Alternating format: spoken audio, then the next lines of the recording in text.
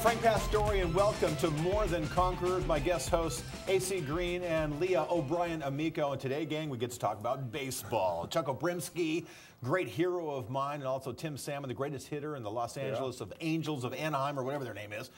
Greatest career, you know, their greatest history. But we get to talk about baseball today. And we also get to learn a little bit about Frank over here, who, you know, that past couple shows, AC and myself, we've been able to talk about our careers, but we get to talk about a little bit about you and learn about your baseball background yourself. You were 17 years old when you were drafted by the Cincinnati Reds, and in 1979, you were the youngest player in the National League. Frank, see, I have to ask a question. I mean, I really need to know this. Here it comes. I know. You're a teenager. Yes. Okay. You're playing on the big red machine, yes. Cincinnati Reds, the height of baseball at that particular time, what a machine it was. 50,000 people every night you guys are playing. It was packed. Okay. There you are in the bullpen, and you're looking out on the field, two icons out there. Behind the plate, Johnny Bench. On the mound, Tom Seaver. The phone rings, your name gets called, and now you're walking out there, and I want to know what is going through your mind as a teenager. It was unbelievable. All right, so first of all, at that time, my most comfortable place was literally on the field. Because the minor leagues, I mean, we've seen all the baseball movies, are nothing compared to the real thing. And so when you get to the actual show place, to the Cadillac, to Showtime, to the big leagues, it's very big leaguey. And so we had 5 Hall of Famers on this team.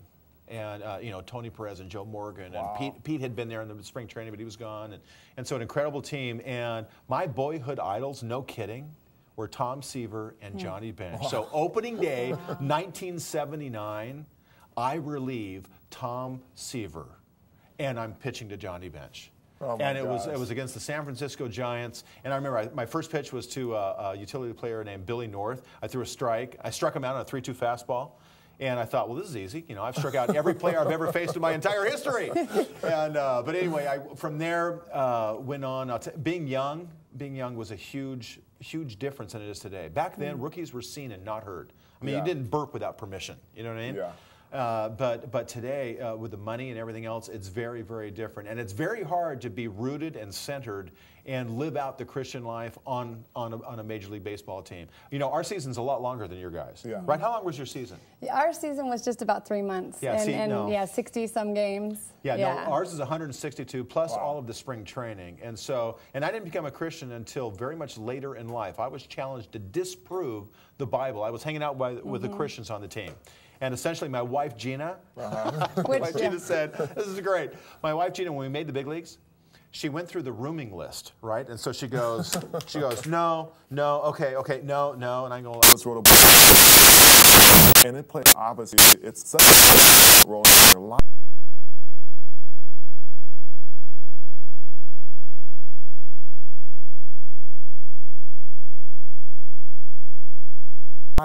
But I also want to know, what was it about that book not only changed your way of thinking, but also that made you want to leave your own dugout in the middle of a game and go down and read the book in the weight room? Oh, wow. I mean, See, it's amazing how you knew that. All right, so, gosh, in a nutshell, I thought Christianity was false. Okay. I thought it was for losers.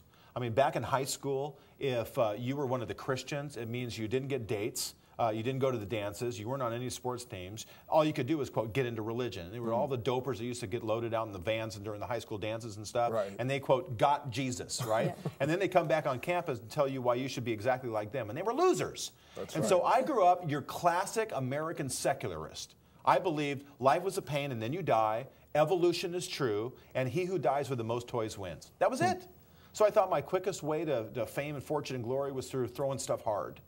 And so that's all I could do. I couldn't drill. I still can't dribble, all right? I could never hit 500 like you did in college, but I could throw stuff hard. And so I was fortunate enough to make the big leagues. C.S. Lewis, briefly, I didn't know there were answers to legitimate questions about Christianity. I'd never met an intelligent Christian in my life until I met C.S. Lewis. Wow. I thought it was an oxymoron. You're either one or the other, you know what I mean? But I found out there were answers. And so for people who have questions about Christianity, where did the Bible come from, and why does God allow evil, and those kind of questions, there are answers if you just make an effort to actually find the answers. Yeah. Tim Salmon is one of the greatest baseball players in the history of Southern California sports. Problem is, with all of that fame and glory, Christ remained #1, but he never played for an all-star team. but he's got an incredible life and incredible testimony to who Jesus Christ is. Let's watch Timmy Salmon.